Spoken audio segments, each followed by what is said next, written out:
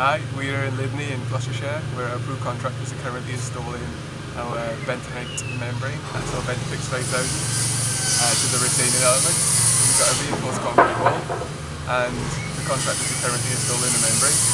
So the membrane is an active clay, a swellable clay, held under compaction between two layers of geotextile. So the guys are currently post-fixing our membrane onto the back of a reinforced concrete wall. So one of the main advantages of a active sodium bentonite membrane is that it is self-sealing, so it can be fixed to the substrate. So this allows for post-applying after the shutters have been removed from the reinforced concrete wall. So if you take a look into this lap, we've got the woven side facing out from the structure and the non-woven side facing towards the structure.